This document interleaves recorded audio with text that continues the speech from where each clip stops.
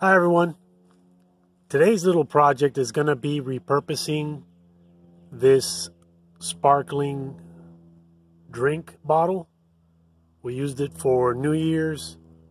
My daughter has a birthday party that she's about to attend in the next week or so, and we thought we'd put together a fun gift for one of her friends. So the project for today is going to be to etch this bottle. Typically with the etching that I've been doing, I have been etching the figure. What I'm going to do this time, since we're going to put lights in this bottle, I'm going to etch the whole bottle except for the figures that I want to illuminate through. First thing you want to do is to get these labels off. We need to soak this.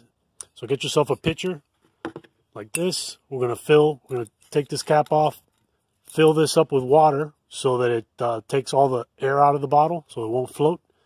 Fill your jug and then put your bottle down in the jug, just like that. Leave it for about 30 minutes minimum. Better if you can do it overnight. And then once you're done, you're going to use something like this to scrape off the label. So just scrape off the old label. It should come off relatively easy once it's been soaked for some time. The glue can be just, you can work the glue off with this. The majority of it will come off with this. And any residue that's left over, you can just get it off with a towel. Now that the label's been removed, the next step would be to create the stencil that we're going to use on this. For that, I'm going to jump back onto the computer, and we'll go ahead and make those things up. This part of the video is going to be with shape selection.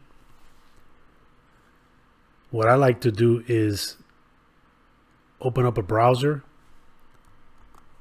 and simply type in the type of shape that you're looking to create.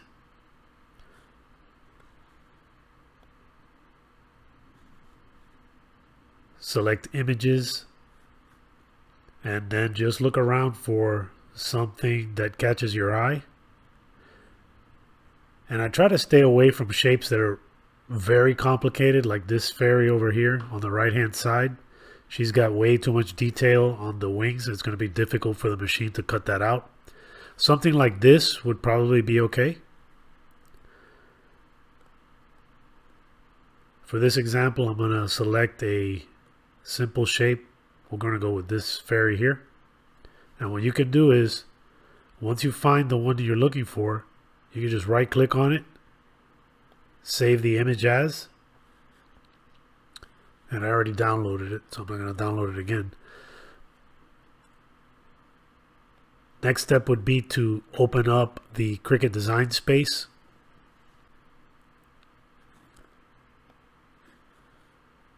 Head over to new project over here on the left bottom side.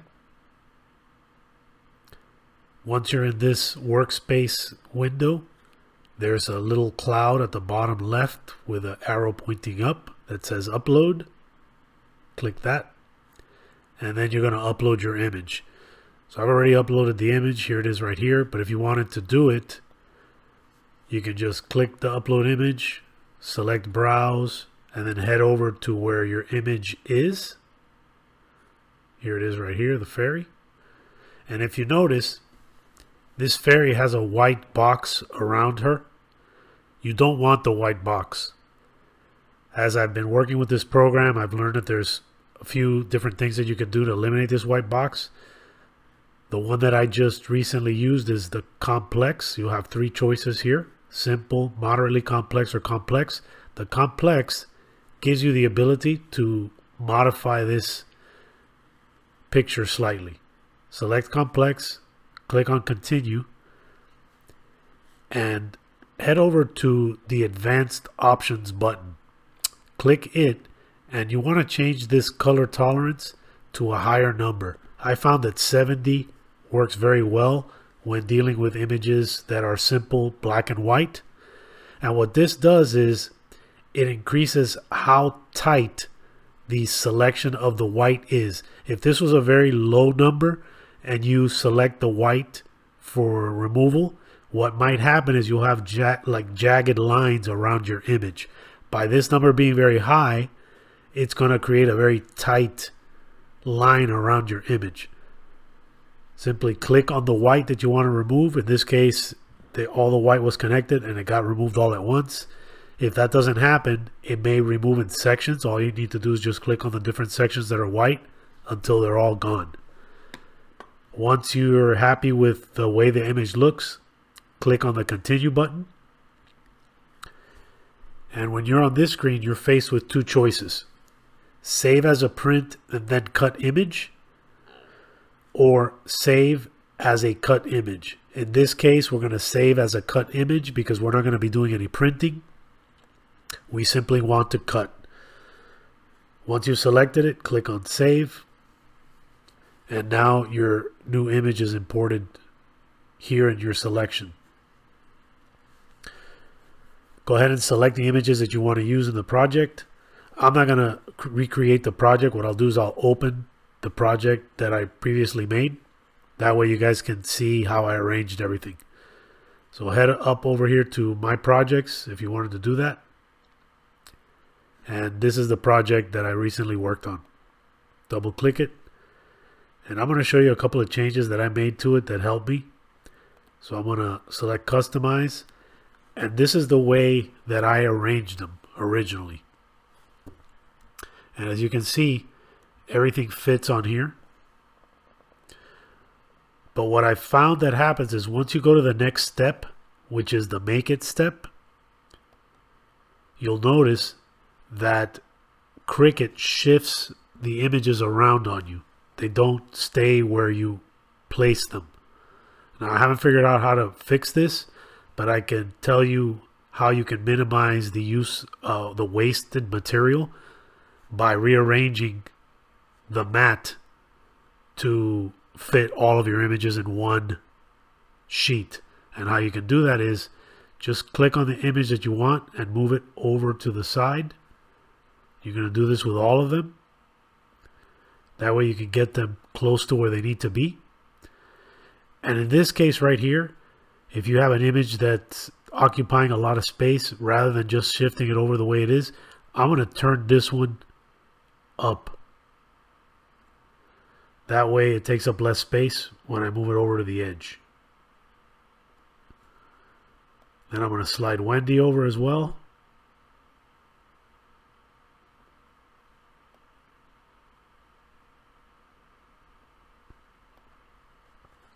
There I have both those images moved over. Next thing you want to do is head over to your second cut mat. Select one of the images. We'll start with this bottom row of stars. And if you notice, there's these three little dots inside this little blue dot. You can click it and you have two choices: to move or hide selection. What we want to do is we want to move this object. So we'll click move object. It opens up another box, and this box shows you the mats that you have currently available. I want to move it to the top mat. So I'm going to select the top mat, click confirm, and it just moved those stars up to the top mat. Go ahead and rearrange, move your stars exactly where you want them on the mat, and do the same thing with the second row of stars. Select the second mat, click on the dots, click on move object, select the top mat, confirm by clicking confirm. So now we have all of our images on one mat, and what this will do is minimize the amount of waste. Instead of loading two individual pieces of vinyl, all you're doing is you're cutting all your shapes out on one sheet of vinyl. Once you are happy with the positioning of your shapes, all you're going to do is click on continue in the bottom right corner. Now what we'll do is head over to the machine and show you how it cuts it out. In this step, all we need to do is load our mat into the machine. I've already stuck the vinyl down to it. These are standard 12 by 12 inch vinyl sheets. I'm going to go ahead and load it in here. And all you have to do is line up one side, make sure it's up against the rollers, and then press this blinking button. That'll load the mat into the machine. Next thing, you notice this little thing blinking. Just click it, and it's going to go ahead and start cutting out our job.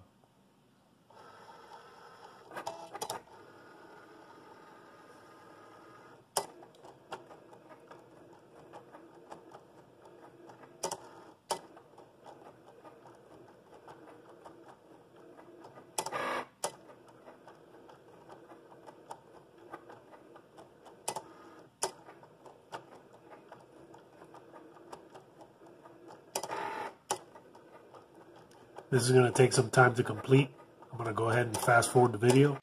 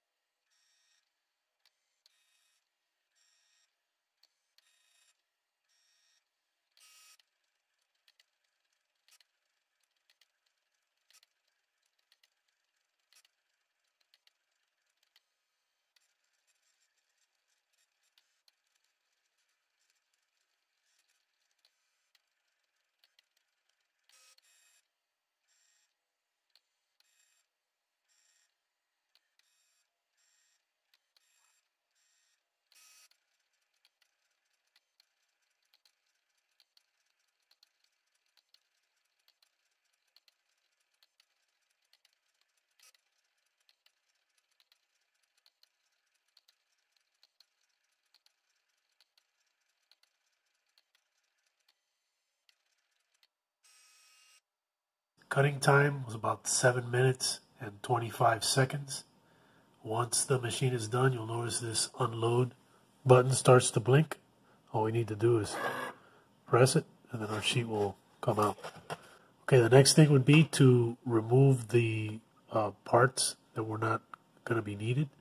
And the process is called weeding.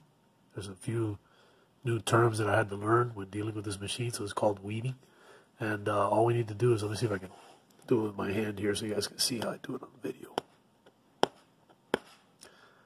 So get yourself something that will grab this vinyl. What you're going to do is you're going to pull the sections that you don't need off. So in this case, we want the Peter Pan, but we don't need this outside shape. If I was going to do the glass etching like I've done before, to where it's just etch the actual figure, then I would remove the figure. But since I'm going to be etching the bottle, what I want is this vinyl piece to cover the section of the bottle that I don't want etched. I'm going to go ahead and do this for all the other shapes. So this is what it looks like after you've weeded out all the material that you're not going to use. So I've still left it on the mat. What I'm going to do at this point is I'm going to use some blue painter's tape, stick it over the image, and overlap the seams just slightly. And that will allow me to remove it from this material and transfer it over to the bottle where I want to place it. They make a special paper that you can buy for this.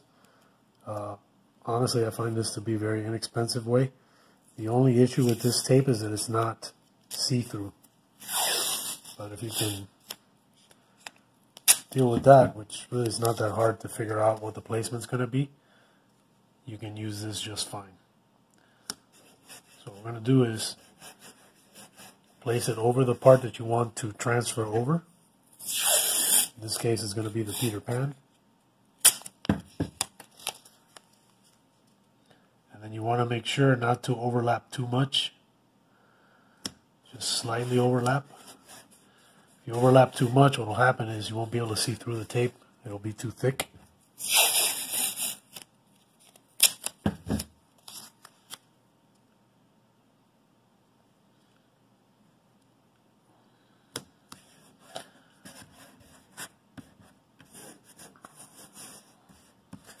And that's it. So now when I pull this off, I'll be able to transfer it over to the bottle. Pull the tape away from the vinyl paper, and it's going to bring Peter Pan with it. So if you can see right through it. See how we got the Peter Pan? So now what we're going to do is put Peter Pan on the bottle.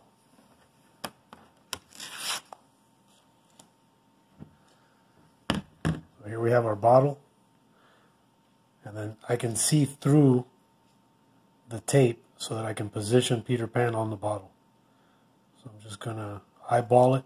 The good thing about using images like this is alignment is not that critical. If you were doing letters, you were going to write somebody's name, then you want to make sure that you get it right in the right spot. Otherwise, the letters are going to be a little bit off. They won't be straight. Alright, you want to make sure that you push it all the way down. You can see the outline slightly. Just push it down real good. Make sure you got it all the way pushed down. And then what's nice about the painter's tape is the painter's tape will release from the bottle quite easily. And what I do is I'll start from the bottom and I'll just take off one layer at a time. So I got this layer over here, just peel it back, and then when we get to Peter Pan's leg, you'll see the legs stay stuck on the bottle. Let's do the next one.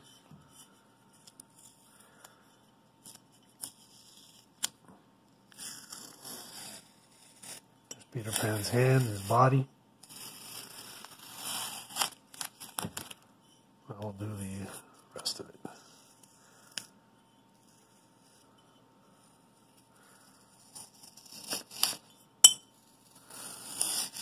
Okay, so that's how you transfer the vinyl to the piece that you're going to be working on. I'm going to go ahead and transfer all the rest of the parts on here. After some time of arranging the stencils, this is what I came up with. I had the stars all individually cut out, and I arranged them in the bottle. We're going to be blasting at 20 psi with 80 grit media, and it shouldn't take very long. We're going to frost everything that's not the sticker, so the whole bottle essentially, except for the bottom and then the very top.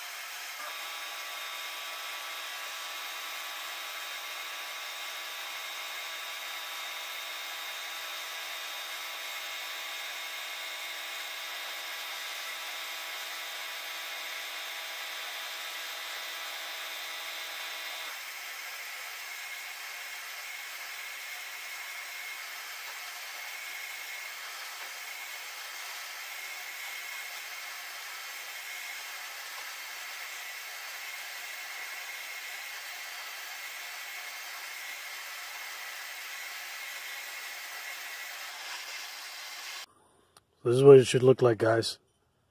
All frosty, you shouldn't see any shiny spots. And then here's the magic right here. As you get this thing going. It's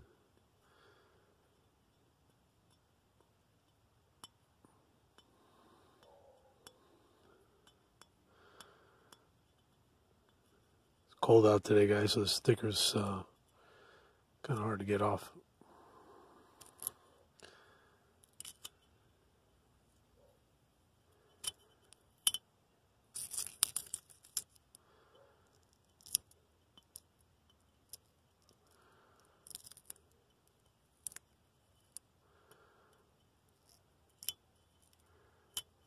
I'll put the links to the vinyl that I'm using. It's very strong adhesive and it makes really clean, nice lines.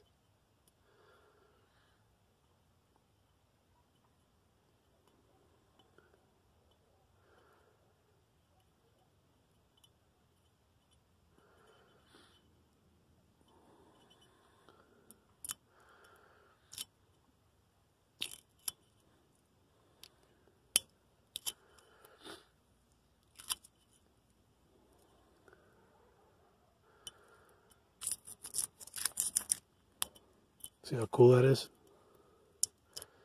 And unlike the chemical etches that leave a very blotchy finish, this leaves a perfect finish. So there's your fairy. I'm going to go ahead and clean up the rest of the bottle and show you guys what it looks like when it's done. The bottle's completed. This is how the frost job came out. Looks real good. It's nice and even. You don't get this kind of result using the chemical etch. For some reason it comes out very blotchy, but this finish is awesome. What I plan to do with this, guys, is use a fairy light kit. You guys can pick up these little fairy lights online. I picked this up from an LED store. I'll put the links up in the description.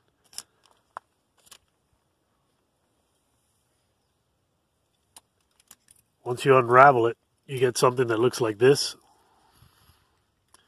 And all you got to do is just fish it inside the bottle.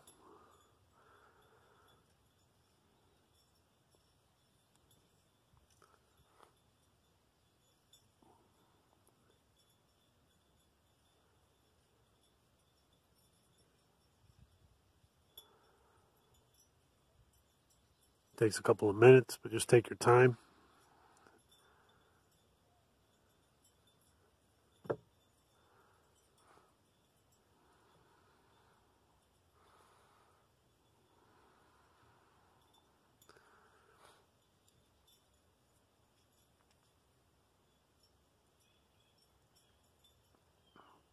Almost there.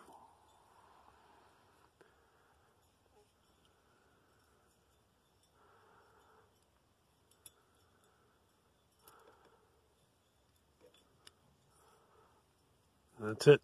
You can just switch on your little bottle, and now you got a real nice gift that you can give to someone. It's a one-off. They're not going to be able to get it anywhere else. And you can change it up. If you don't like the stars, you can put rainbows, you can put stripes. You're only limited by your imagination. Guys, if you liked the video, give me a thumbs up. Make sure to subscribe to the channel. Comment. If you have any questions, I'd be happy to answer them. Appreciate you guys watching and taking the time and giving me feedback. Until next time, take care.